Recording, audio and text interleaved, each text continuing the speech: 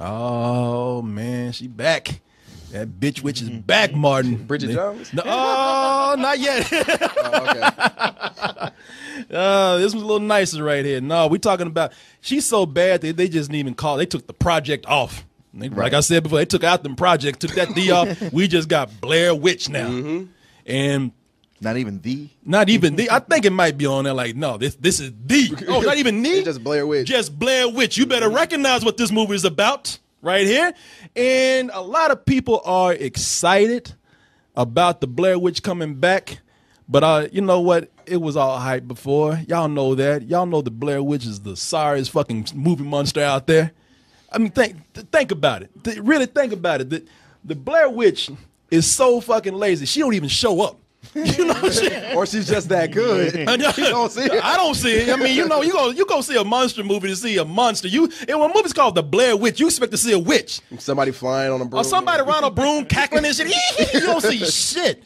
She wait for everybody to go to bed so she can spread around them shitty arts and crafts that she got. While the movie's going on, she over at Michael's Art Supplies and she her Pinterest idea. Yeah. Like this. It's just not moving. Yeah. All you little stick man and all these shitty dream catchers and shit. She got shit that homeless people sell on the street. You know, well, hippies. More like. I mean, she is not in the movie, and she even got her own action figure. Like word? Yeah, how do you even know what she looked like? Exactly. I don't know, because she ain't in the movie, but that's an official Blair Witch action figure right there. McFarlane's Blair Witch? Well, yes. Like, which one is her? Because those look completely different. That's the thing, man. She plays dual roles in her movies, and you never see them. she morphs in her movies. You don't ever see it though. Yeah, that's from a McFarlane toy right there. That's what I wanted to see in the movie, but she never showed up. But you know what? That's the thing about the Blair Witch. I have to say the Blair Witch Project, which came out in 1999, that was a movie where I got to give it its props, because the Blair Witch, if there's one thing you can say about her, that she did good, she got some great marketing. Oh yeah. You know, All right, yeah, she knows how to hype her hype. And that movie that's one of the most admired movies by me, not only for the marketing hype behind it, but for a lot of reasons. I'll get into that later. But they're expecting that same magic. When I say it really is magic, I mean they want to have lightning strike in a bottle again, because the circumstances that happened with the first Blair Witch, then the Blair Witch Project, some people say you ain't ever gonna do that shit again. Ever. That is a true phenomenon right there. Well, let's go ahead and see, because they actually had a little bit of their own marketing before Blair Witch, the one we're about to see right now, and we're gonna watch the trailer and we're gonna actually see if it can match up to its own hype that is given out right there, and also the hype that it was able to generate years ago, back in 1999. Blair Witch. What is that? The guy who uploaded this video said it was from a tape he found in the Black Hills woods.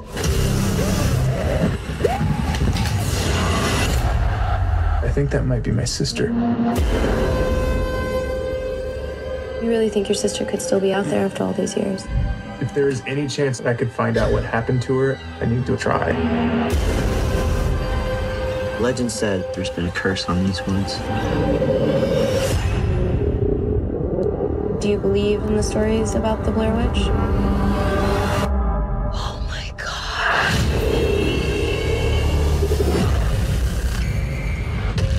This looks familiar. We've been walking in a circle. No way. They're everywhere. Who could have done this? You did this! Oh my God.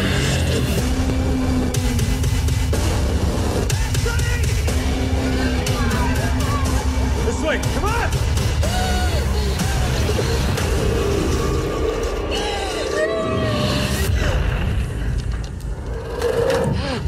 There's something out there.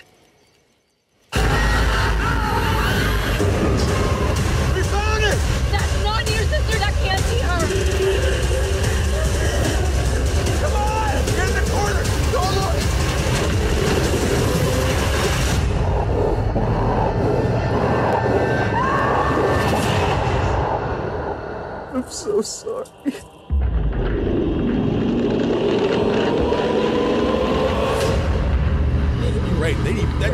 Even that D got scared away. It's Blair Witch. The juice is back. Yeah, all the other words just left.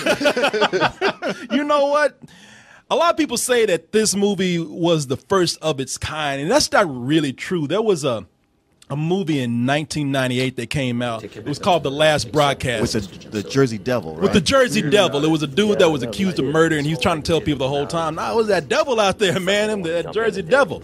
Or Jersey Shore. Both of them are equally as horrifying. But this right here, man, it wasn't, the reason why that didn't catch on so much is because, as I was saying, the Blair Witch Project, it was a one-of-a-kind deal because of the marketing that was behind it.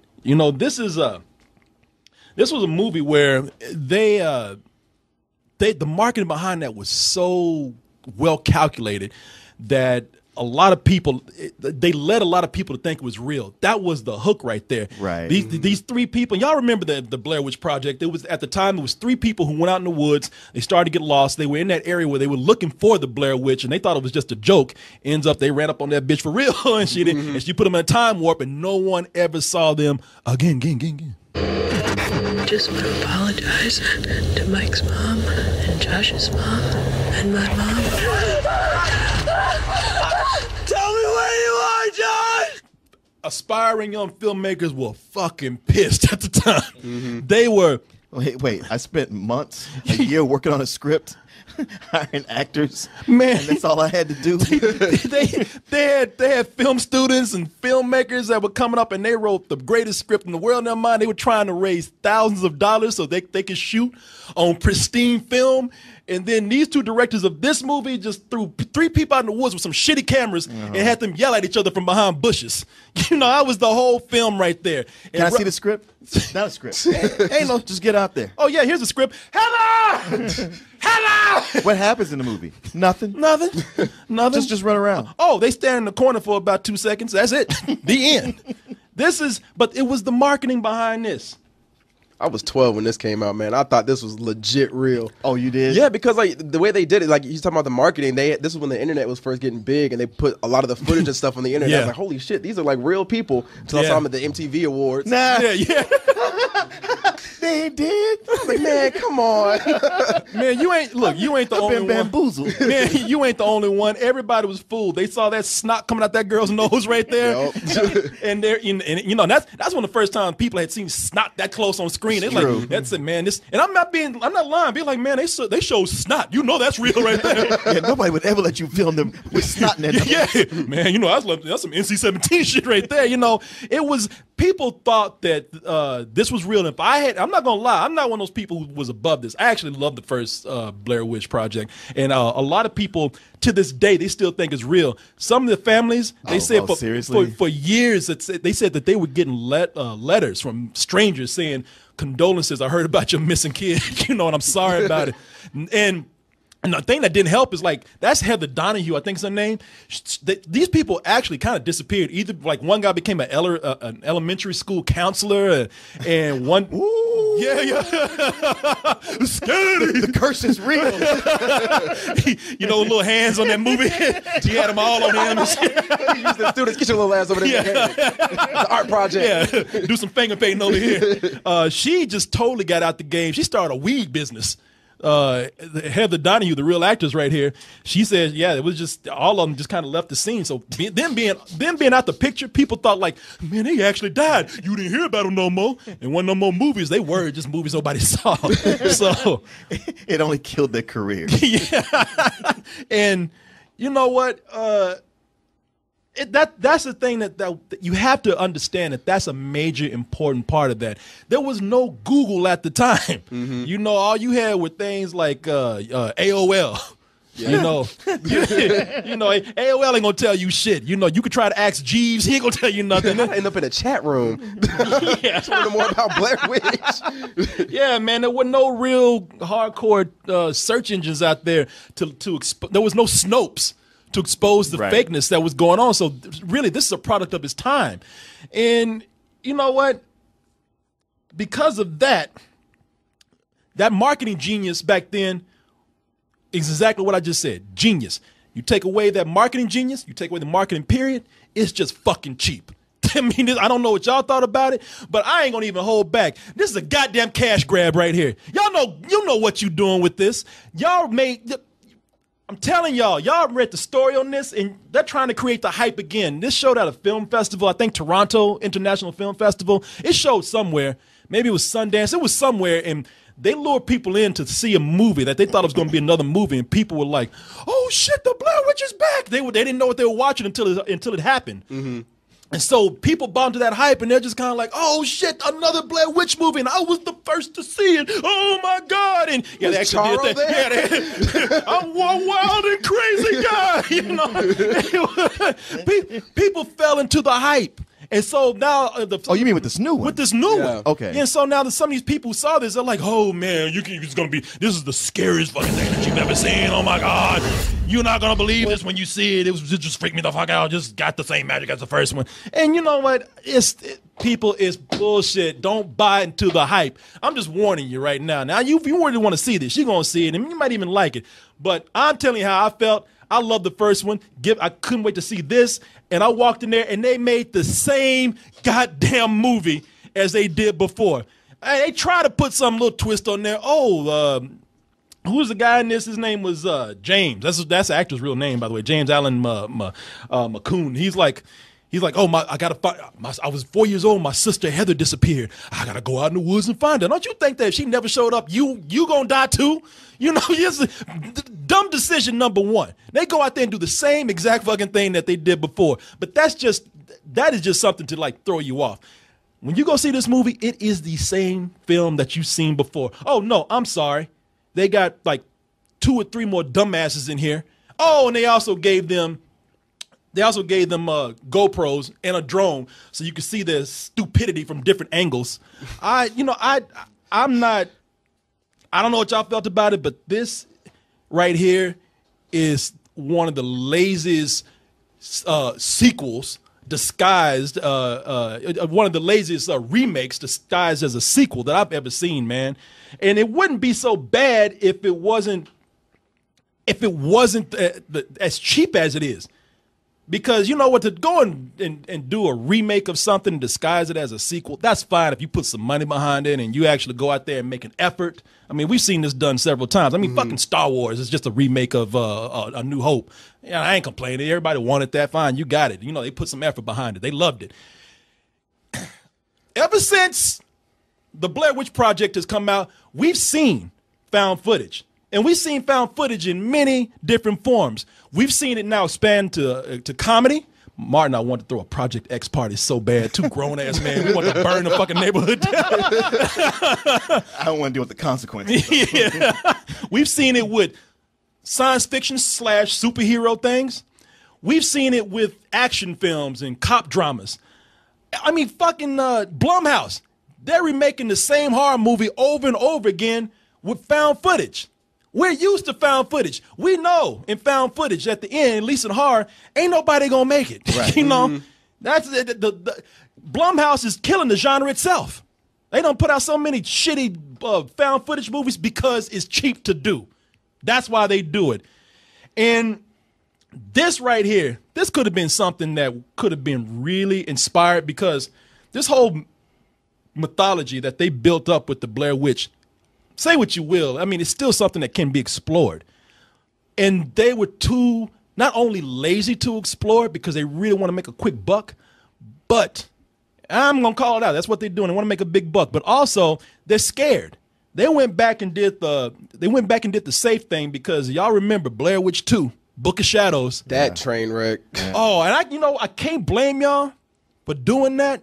But just a little bit of thought. I mean, because Book of Shadows, if you haven't seen it, it was not found footage. They actually tried to tell a narrative. They were trying to make a real movie and failed miserably at it. That's one of them. That was like the top. It was the shittiest movie of the year it came out. It was the real proof that there was nothing there. There you go. I couldn't have put it better right there, man. It was nothing there. Blair Witch Project, I will give credit to, because that's the one movie where it was more of a sensory horror film. And I don't mind that. I mean, it was a whole experience. People buying into the fake police reports, people buying into the fake stories, the fake testimonials. And when you got there, it was all sound, and it was all claustrophobia.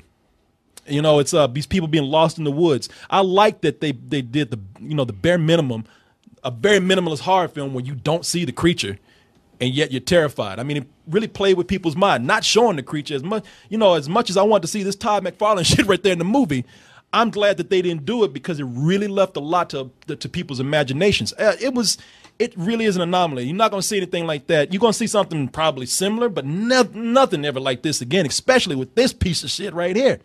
Maybe they thought that they were really doing something, but I'm not fucking buying it, man. I feel like you as a moviegoer do not need to be duped into seeing the same shit that you saw years ago, especially when half the experience is not there. You can't do this shit again. We know what happens here, especially when it's the same goddamn film. Go ahead, Mark. Oh, yeah, it is so much the same film. I mean, the thing is, where I differ from you is that I'm not gay for that first Blair Witch. I fucking hated it. I'm not gay for it either. Yeah, you are. You just spent 20 minutes singing its praises. I think it's great. I don't want to fuck the movie.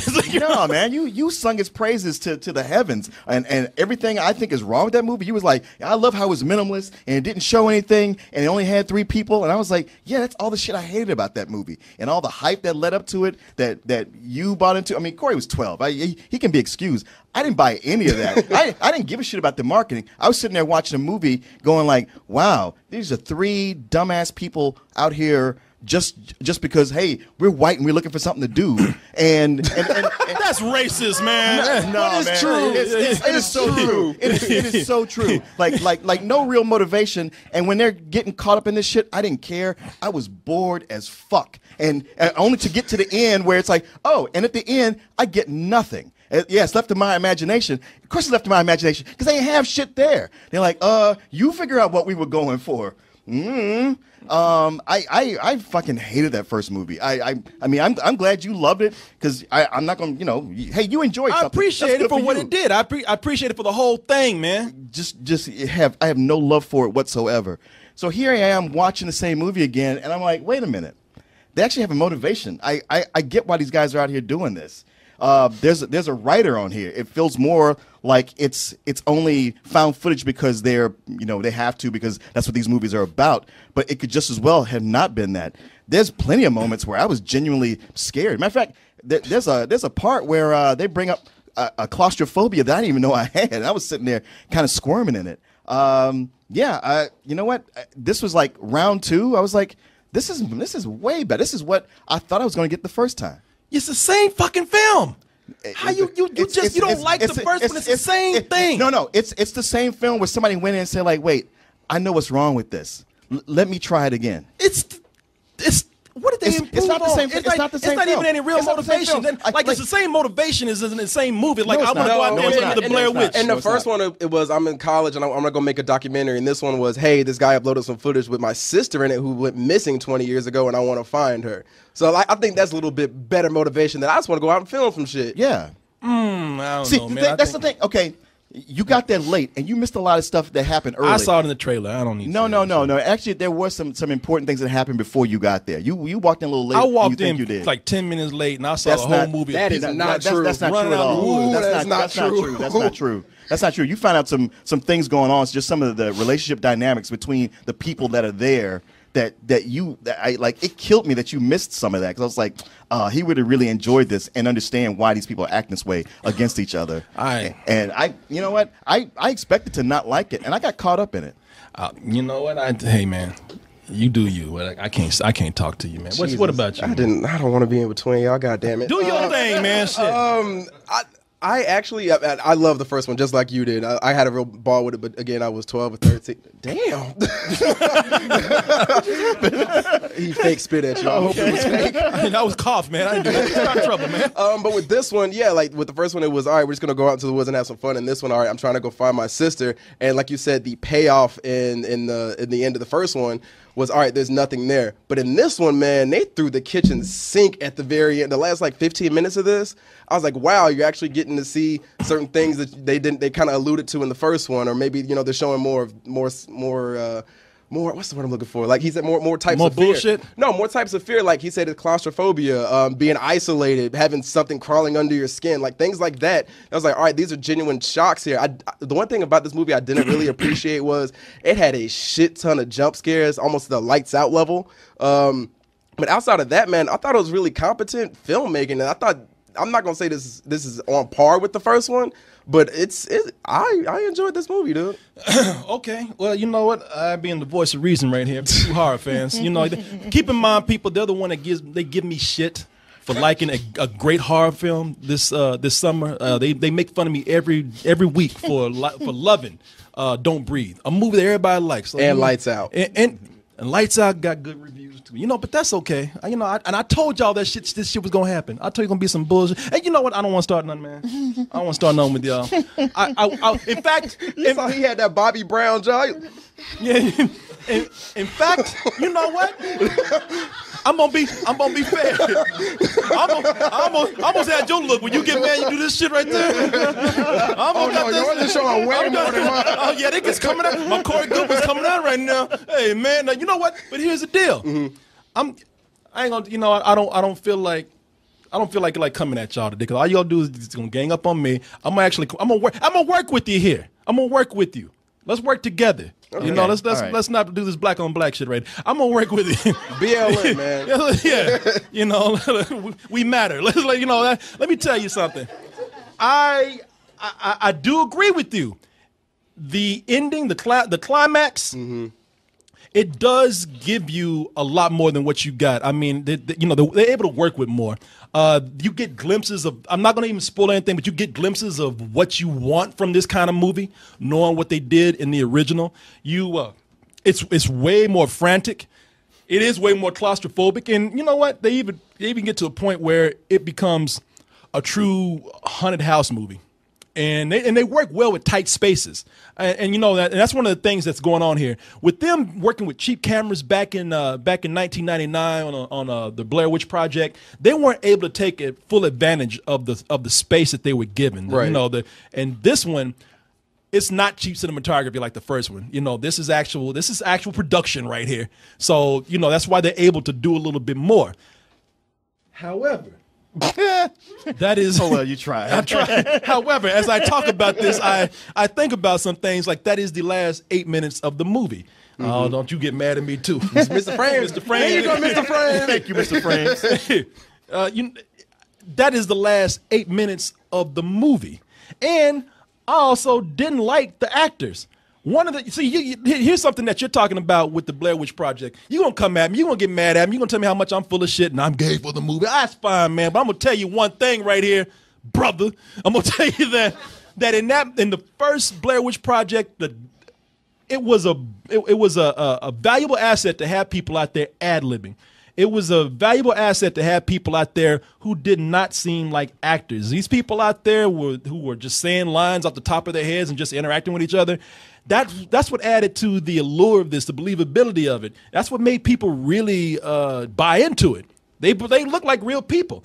The actors in this movie, that's what they seem like. This thing is so scripted that they seem like actors. And I'm not talking about the actors themselves. I always don't put the blame on them because it could be the direction, it could be the material. But as far as their line readings in here, it's terrible. There's one guy in there, he has to say one line. He says it the most obvious, phony way. There's a line where everybody's like, they're jumping on him, and because everybody's turning on each other. And he looks at everybody's like, well, fuck that. And I was like, Jesus, man. I'll give you that, man. But the one thing about it is I don't think they could have came back and do the same thing they did with the first one because we already expect the Blair Witch to have, this kind of situation. So I liked it. They added an actual story in here. Like Martin said, you're missing those first couple of minutes. You miss a lot of character development. So you're like, and it wasn't a couple. It was 15 minutes. There's but fucking story here, man. There really was a story here, dude. There really was. I think you know what I really think it was. I think you just had a bad theater experience. You let that transfer into this movie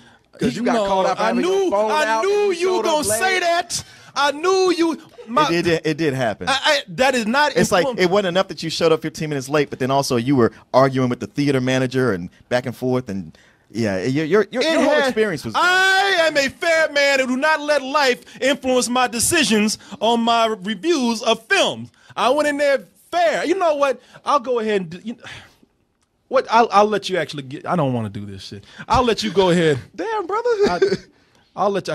I can't reach you. You know, obviously you like the movie. Obviously you think I came in with baggage. I think I liked it better than you did, yeah. I mean, overall, man, the one thing about this movie is when you're watching it, you do get a lot of, especially if you saw the first one, you get a lot of callbacks to it. Obviously, you get the dolls, you get them turning on each other. And I thought that was, and again, that was something I thought they did better too, the way they turned on each other. And the first one, it was just, I kicked the map in the river. That first movie, it completely lost me at that point. Yeah. When he just says, I kicked the map in the river. I was like, that's your ad lib? Why'd you do that? Oh, no, man, I just kicked the shit in the river. It's like, fuck this. Well, you know, this one, and this is another thing with this. This is where we do disagree. They do add more, but they're just, you know, to me, it seems like they're just trying to add more because they don't have anything. There's certain moments in there where if you want, I mean, I give them credit for trying. There are moments in here where they... So generous. A participation trophy. There you go. You made a movie. Yeah. Hey, y'all have the same attitudes on shit you don't like. Don't make it act like I'm the only one here doing this. And y'all know they do that shit. You know, there are moments in here where they try to add more gore. They try to add gross out moments. They try to add effects in here. But to me, those things don't really work when there's no momentum for a story there. I know they think there's one. If there's one for you there, then it's there. For me, it was not. You know what? I'd gladly pull back. This is how fair I'm going to be. I'd gladly pull back and let you guys take the floor here and give your ratings and your closing statements. That's what you said before you interrupted us. But anyway, with this movie, man, the one thing I felt like they built the story up, and they do what a lot of horror movies kind of today don't do, where they just kind of build it up and then they just kind of fall flat on their face. With this one, it was a really slow build, but once they got to the end, I was like, all right, this was a great payoff for something I thought I wasn't going to go into and enjoy. I'll give this a matinee, man. I had a fun time watching this movie. Okay, Mr. Thomas, full price. Yeah, I'm right there with Korey. I mean, I'm sorry. I'm so sorry that you missed the beginning that set it up, because one of the things that bothered me so much with the first movie was that it felt agendaless up until they got to the end, which I don't know how you didn't see that. But here, they slowly build it from the beginning. I mean, it's not like everybody wants to be there, but it's more like well, he's my friend and I'm doing this for him. And then when they're stuck, I see them doing things where I go like, why don't you just do this? I was like, oh, they did that. Okay, they tried. They had things set up. They were just caught. There was nothing they could do. And there were so many moments of it where I was genuinely terrified, and it kept moving. It kept moving into the next thing. I give it a very high matinee. Okay. And I respect that. I really do. No, I do, man. I'm respectful. I told people the other day, I said, I'm going to get out this whole thing of being just vehemently disagreeing with you. You know, I understand where you come from, and I let you have that. Where am I being targeted? I'm just telling you this. But if y'all want the real shit on this, here's the thing. Now, y'all... I'm just telling you how it is, because a lot of people out there, remember the Blair Witch Project with funness, and I'm trying to keep you from going to see. Now, I'm not trying to. You do what you want to do, but I will tell you this much: you right now can get yourself a flashlight, a camera phone, and some trees tonight. Go out there to the park, go out to the woods, and just run around in the fucking dark and yell people's names. In fact, if you want to, even get your sister or your girlfriend to make some shitty stick man and hang up in the woods and hide behind a bush going like, you know. Are you doing this movie? Described the first movie. That's the first movie. Nah, I'm telling you with this. I'm talking about this right here. No, you stop. You stop. You can make this goddamn movie yourself and get the same thing. It is. Maybe I missed 15 minutes, but from what I saw, it was another 40 minutes of people out in the woods yelling each other's names. Hey, where you at? I'll make the fucking, you know what? I can make this fucking movie for you right now. I can sit up here and make it dark right now, and all I gotta do is get this camera. Hey, Martin, help me! Martin, oh God, Marty! You know what? You're welcome. You're welcome. I just saved you $11, $12. If you're New York, $20 fucking. I saved you some fucking money. I just did the movie for you right there. Let me make sure I got the camera. And fucked up your camera in the process. I was like, oh, if it falls, oh my God. There it is. Look at that. Just like new. Mm-hmm. You know, I'm telling you. You just described the first movie. I just described the movie you saw, and this movie, for all of y'all who really know real horror out there, for all of y'all who value your money, for all y'all who know a story when you see it, it's bullshit. It's bullshit. Listen to my words. It's bullshit.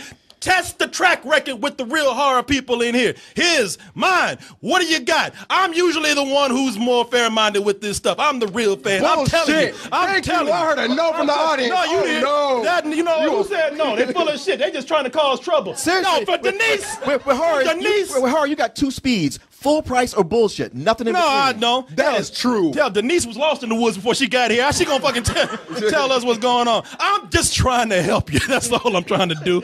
But I do respect your opinion. No, you don't. Don't play us, Coleman. I do. You know, you're my comrades.